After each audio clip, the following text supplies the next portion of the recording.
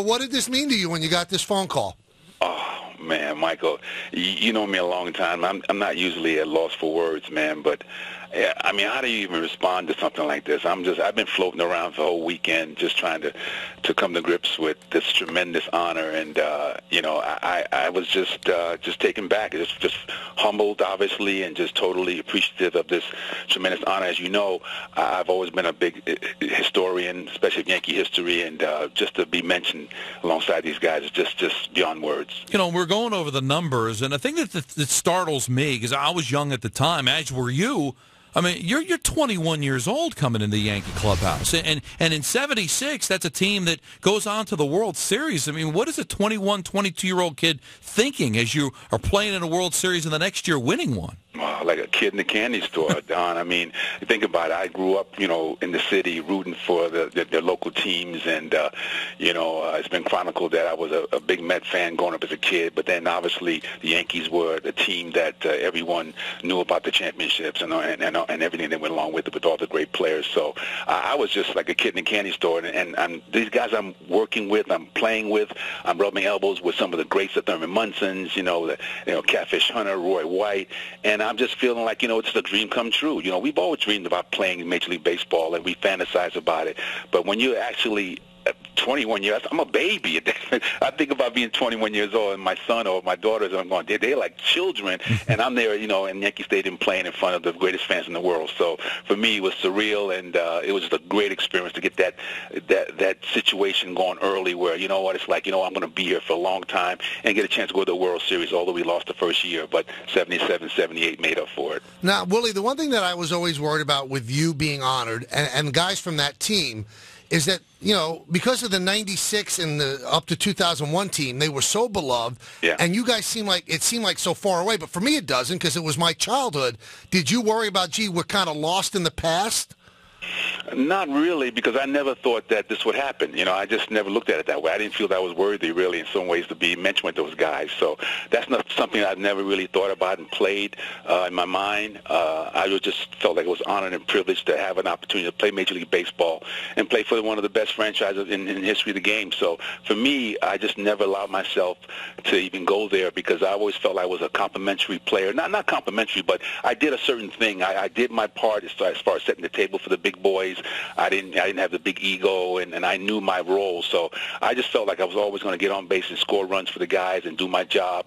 But I always felt I was the little guy in the totem pole. So they were the guys I looked up to. So I kept that attitude, and it kept me humble, and it kept me, hungry to do my job every year. And it's kind of neat. You're going to be honored right before the Old Timers Day. So all of the Yankee greats are going to be there. It's almost like what happened with Goose last year. Yeah. So you're going to see all of these guys standing behind you. It's going to be pretty emotional, I would think. Yes, it is. And that's what's so cool about this more than anything. I get a chance to share this with all my guys.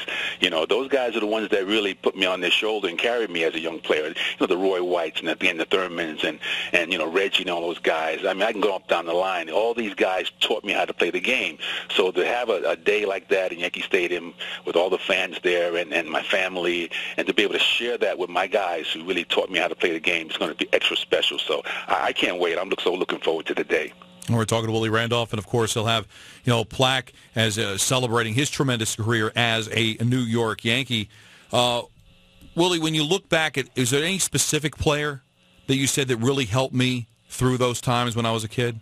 Yeah, there was a few, actually. Well, my first mentors were Elson Howard first. I mean, I looked up to him like he was a father figure because, again, he was a great Yankee.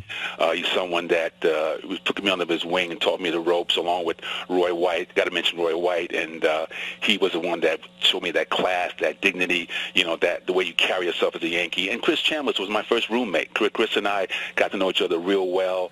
And so he taught me a lot about how to go about your business. 21 years old, you don't really know. You're like a kid, like a deer in headlights. So you're trying to absorb as much as you can. I was brought up in an era where, you just, you didn't speak. You just kind of listened and watched and absorbed.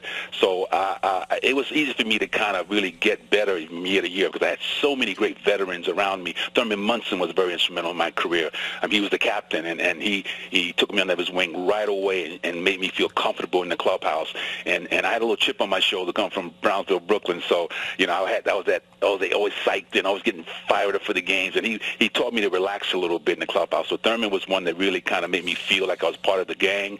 And so there was a lot of guys that really taught me because, again, like I said, they took care of me. They protected me. Billy Martin was another guy who took me under his wing and said, listen, I'm going to protect you, son. You're a second baseman like me. And if anybody messes with you, we're going to go after him. So I always felt very comfortable around the guys because everyone looked out for me. Now, this is quite an honor, but I would also think that being the first African-American Yankee captain had to mean the world to you, Willie. Oh, tremendous. To this day, it's one of the biggest honors I've ever had. I mean, it's just when you think about, it's only been 8 of us, all and then to be able to share that with Ron Guidry at the time. Greg Nettles was another guy that really took him under his wing. So, it's a special honor. And again, like I said, I don't take it lightly. I wear it with a lot of pride. And when I think about the history or whatever, I'm mentioning the name of some of the greats of all time. So, again, I still pinching myself right now. I'm really excited about this honor, and like I said, I've been floating around all afternoon, and since I heard the news, because again, you never expect something like this to happen to you. You just feel like you're blessed to be in this position, and this is really kind of icing on the cake to be enshrined out there with those guys. And again, like I said, it's I can't wait to share this with my family and friends and the fans who've treated me tremendous over the years. It's a day that'll be for them also, because I just feel like I've just been along for the ride. Now, the pressure has been amped up so much more here in New York. Winning has become something that's expected from the Yankee fans. When you got there in '76, they hadn't won since '62. Do you think you would have been able to handle it the same way in this era of baseball if you were 21 at that time? I think so, because I think the talent would overweigh all that. I think, again, it's good to be around good, solid veterans and guys that can teach you how to play the game fundamentally. I think so, because, again, my skill set was unique. As a matter of fact, with the way the game is nowadays with a lot of statistical analysis, I think I was probably ahead of my time, really. I think nowadays I'd probably be making $10 million a year the way, they're paying guys for, on-base percentage and things that they're doing with the different terms they use nowadays. So I think I could have fit in any era because I played the game with a passion. I understood my role is to set the table for the big guys and score runs, steal bases, and do the little things on defense. So that never changes, and I think that a lot of players today should get back to the fundamentals of playing the game and understanding that it's important to put the ball in play, sacrifice and give it up for the guys on your team. So I always feel like I could have played. I think I would have been back in the Negro League days. I don't know.